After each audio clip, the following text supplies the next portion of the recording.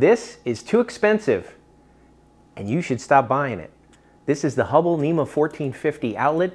It has got to be the most popular outlet for EV charging because it's industrial grade, and it's just the one that's been recommended by so many people, including myself. All those recommendations have translated into supply shortages and rising prices. So it's too expensive. Don't buy it anymore. I'm going to tell you what to do instead, coming up.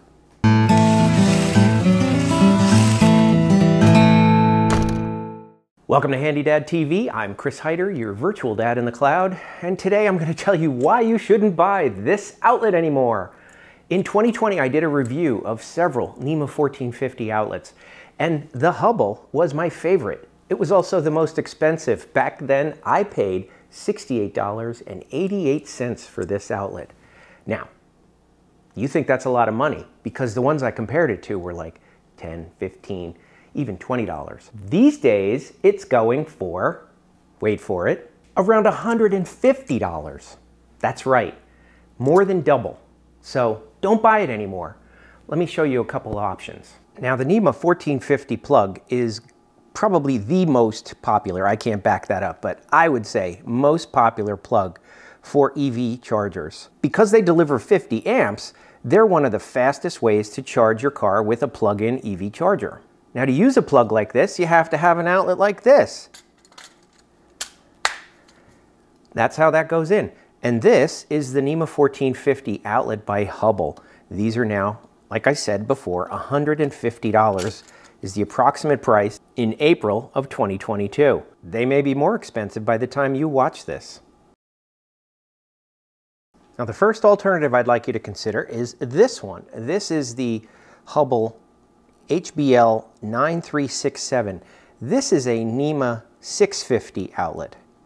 Now, 650 means it is also a 50 amp outlet, same power as that one, which means it'll charge your car just as fast as that one. But this one takes a plug that only has 2 prongs on it plus the ground instead of the other one.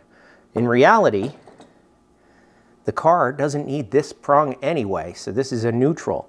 It only uses the 240 volts it gets from these 2 prongs. So it gets 240 volts from these 2 prongs, and you can use a Hubbell outlet. It's just one that's not as popular. It's made just as well. It is still industrial grade.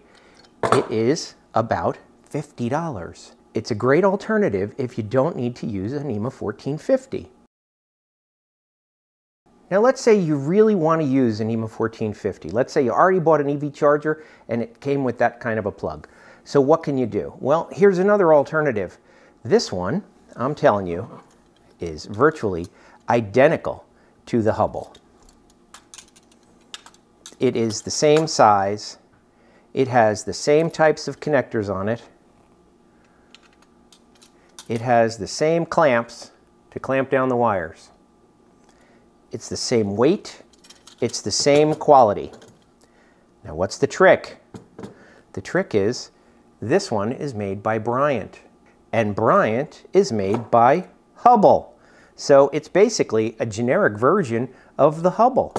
This one I bought for $45.88, and I got this from Grainger. I couldn't find this anywhere else online, so I bought it from Grainger. This is a great alternative. So for $60 as opposed to $150, if you really need a NEMA 1450, this one is just as good as this one.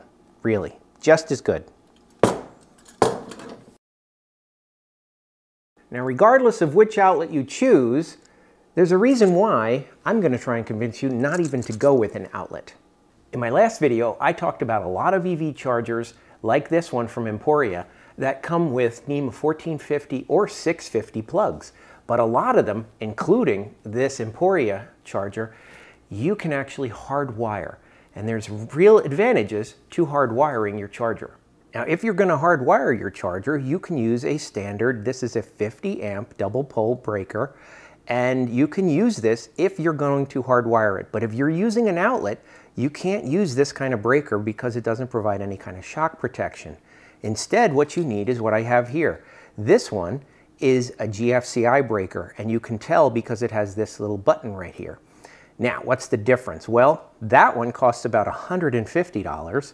This one costs about $20. Big difference, $20 versus $150. So if you're thinking about installing an EV charger in your garage, think twice about putting in an outlet, because if you go for that Hubbell outlet, which is $150, and another $150 for this breaker, that's $300. Put that towards the cost of a hardwired EV charger, and I'm telling you, the math works in that direction. It's much cheaper, I think, to just do with a hardwired one. And that's whether you have a Tesla or a third party. I'll put a link to that video down in the video description where you can pick any one of those third-party chargers. And I'm telling you, the best value on there was the Emporia, the one that I have installed here. That one works great, and it's only $399. So that's a great alternative. You can hardwire that. Avoid the whole thing. Don't bother buying an outlet for your EV charging. So I hope I convinced you not to buy the Hubbell 1450 outlet. It's really a waste of money. You don't need to spend $150 on an outlet. I do love the outlet, don't get me wrong. I still use it in my garage, but I gave you two other outlet alternatives that are much cheaper, a third of the price. But I really think the best alternative for most of you is going to be to just install a hardwired charger in your garage. I think that's going to be the absolute best for a lot of people. So with that, I'm going to say thanks for watching. And if you like this video, please give it a thumbs up, and I will see you in the next one. If you are a DIY video creator struggling to find an audience, join HandyDadTV and get instant access to an established audience that will provide more views and income than you're getting on your own. Just go to HandyDadTV/join for more information.